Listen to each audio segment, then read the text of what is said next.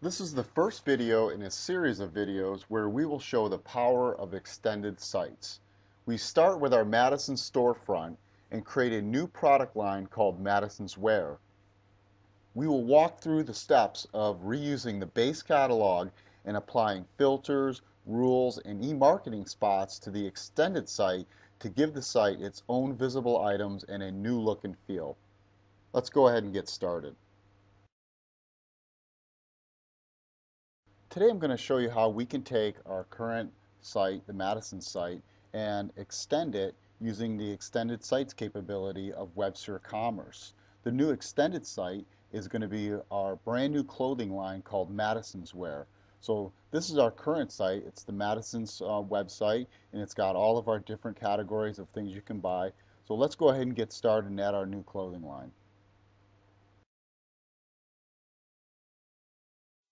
All right, here's the store. So what we've done is it looks just like the other store right now, and you can see it has the Madison's Wear. We're going to go ahead and change the logo, and then we're going to go ahead and filter this catalog to only show the clothing line.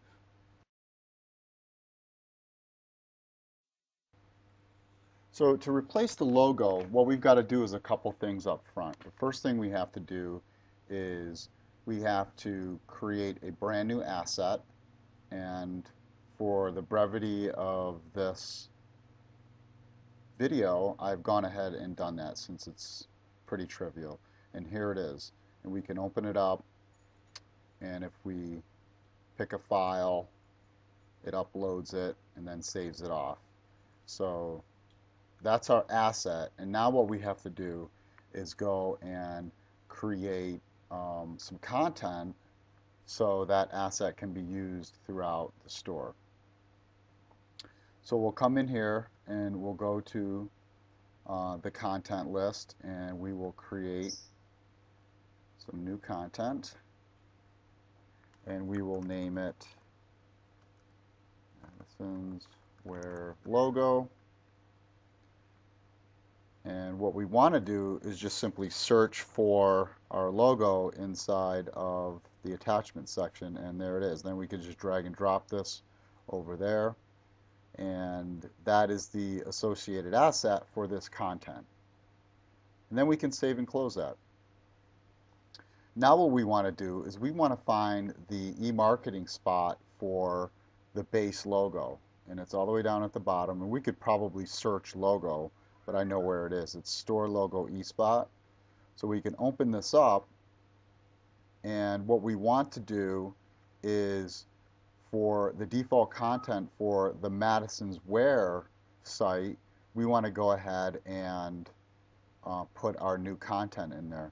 So we can come in and search for logo, and here we go, Madisons Wear logo. We drag and drop it over into the list, and now that becomes the default logo for our site.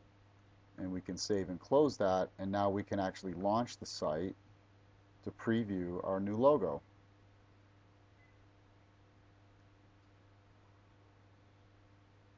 Yep. And there it is. And currently it's just the Madisons Wear logo with a new wear underneath it. So let's go ahead and start working with the catalog.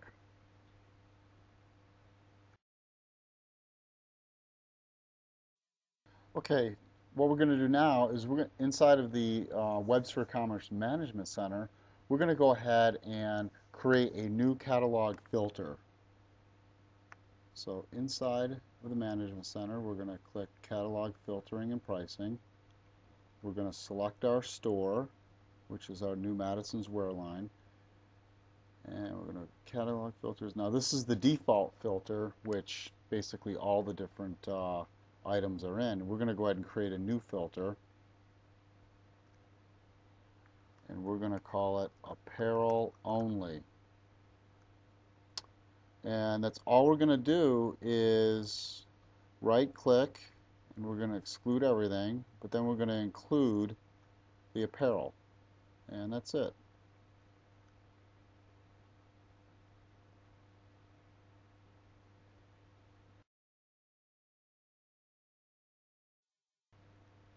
Our last step is to go back into the WebSphere Commerce Accelerator. What we have to do is we have to assign that filter to the base contract for our new site.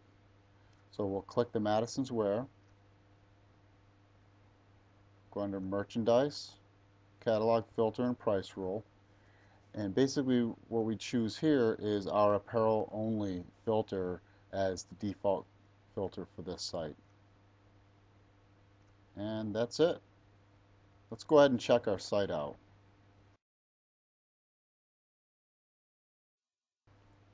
And here we have it. This is our new Madisons Wear store.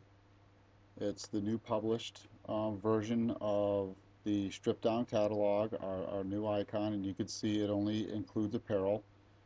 And now we can start populating this catalog with new apparel and new marketing campaigns specific for this site. Okay, thank you very much, and stay tuned for the next demo.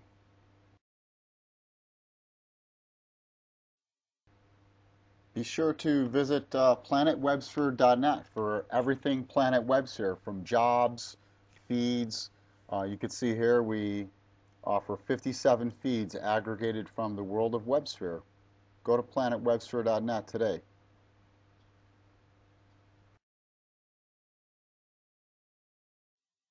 And also make sure you take some time to visit my blog where I write about all kinds of different things about software and software related technologies. I primarily focus on things like Java, WebSphere, Eclipse.